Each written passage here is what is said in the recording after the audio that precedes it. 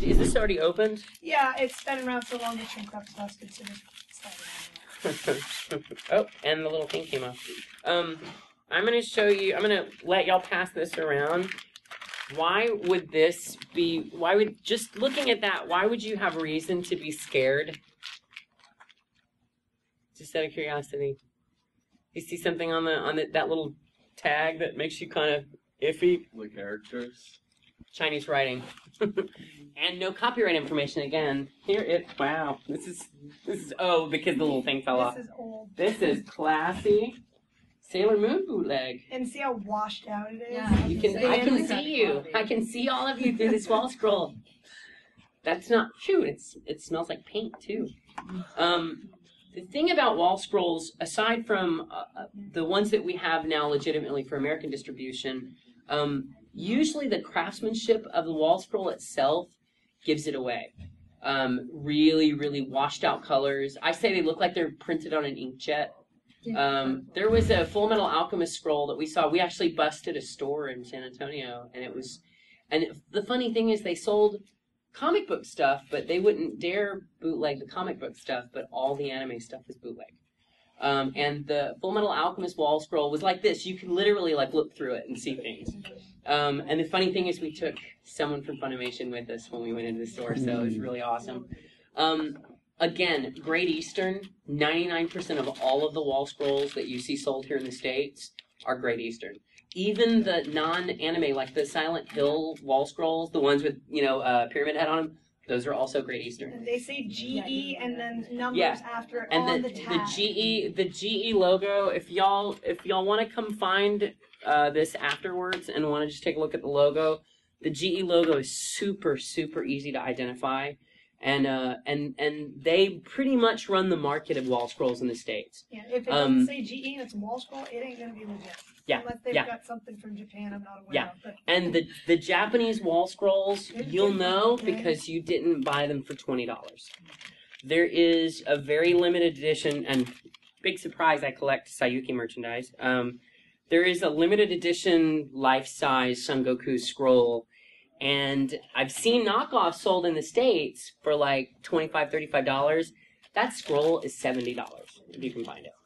And it's probably worth more than that because they don't make it anymore. that's a dead giveaway for the CDs too. Usually the bootlegs are $15. A legit Japanese CD, not an American one, but a Japanese one is usually $30, $40. Yeah. Nice. Oh, there's one other thing I want to do real fast. Should I put it back? I don't think it wants to go back. Oh, thank you. I'm sure you're much better at that than I. I don't know. I get to a point where I just give up. There's one last thing since we made jokes about it and I haven't talked about it yet. The Enix, the Square-Enix thing. I love them. I do too. I love them as a company. I love the stuff they produce. There has recently been a rash of people making Square-Enix replicas, swords specifically. Whether it's Keyblades, which you're messing with two companies when you make Keyblades, because you're messing with not just Square-Enix, but Disney as well, because you've got the very, very copyright protected and public domain law bending Disney's favorite character silhouette. You've got Mickey Mouse's silhouette hanging off the end of the Keyblade, as well as Enix's weapon for the game. There is no official Keyblade. You cannot buy a legitimate Keyblade anywhere in the United States.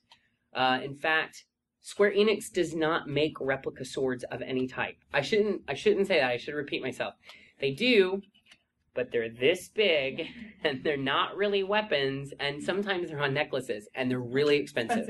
And you can buy them from the Square Enix website, the Square Enix store on their website. And that's the thing, like, if I'm a fan, why would I want to wait? I just buy it directly from the Square Enix store. The Square Enix store is pretty amazing if you've never visited. It's awesome. Quite a work of art. Because there's so much there. There is really so much to dig through. I'm stickler about using a credit card because I wanted to buy a cell phone charm because I was like, I can't pay $200 for the necklace.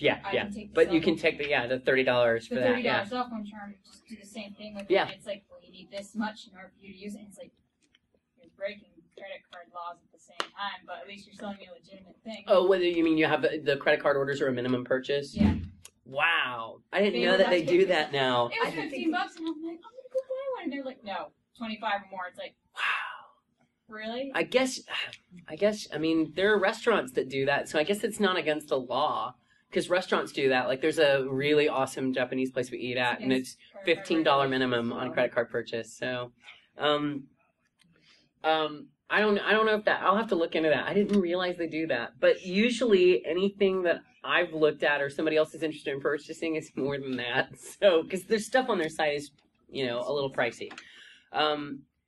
But you will see at conventions many people selling knockoff swords. Those swords are not just bad because I don't agree with the people selling the swords. They're also extremely dangerous. People that make swords and people... Is there anybody familiar with swords or fencing or anything like that? How many of you are familiar with the term full tang? Okay, that means that... I love that. Like, people that are like, yes. That means that the blade does not simply stop where the handle begins. It goes all the way down through the handle. That gives the sword stability. Almost 90% of these swords are not full tang swords. And we actually were at a convention where a kid was using one as a cosplay prop, and the blade flew out towards the audience. It didn't get anybody in the audience, but perfect example of why you don't buy crappy swords. They're dangerous. Here's the thing. Enix is not playing around with this vendor. There's one specific vendor that has been traveling all over the country selling duplicates and replicas of not just that sword, but the Buster Sword and the Gunblade and everything else you can imagine. There is a great sword vendor, and I only see him at 1 or 2 conventions, but he has this big sign that says, "We do not sell any Final Fantasy sword as there is no legal option for doing so." And he goes and lists, you know, like anything that you see that is Square Enix related is illegal. And I even posted, I took a picture of it and put it on my Facebook because I thought it was funny, but... there was a convention recently where another vendor was selling keyblades and was pulled aside by legal representation of Enix and said, look, you cannot sell this. This is unlicensed merchandise. This is illegal. And we have the right to prevent you from selling. I think she had 4 left. We have the right to prevent you from selling the remaining ones that you have, and we can prosecute you. We are willing to do, and this is amazing, this tells me how bad they want this guy. We are willing to give you permission, and we are the only people in the world that can give you legal permission to sell these remaining keyblades. And we will do so, provided they not be sold for anything over $25, which I love that they enforce a price on it too. And you give us the name of the source that you got these from. They want this guy, because... this man's been served with legal papers several times, and his answer is to change the name of his business and laugh and keep going. But the thing is, he's sloppy. He's everywhere. Had I been able to get a hold of somebody 2 weekends ago, I could have had him busted. I walked in and I'm like, it's that guy. And I looked, and he's got keyblades hidden behind his table.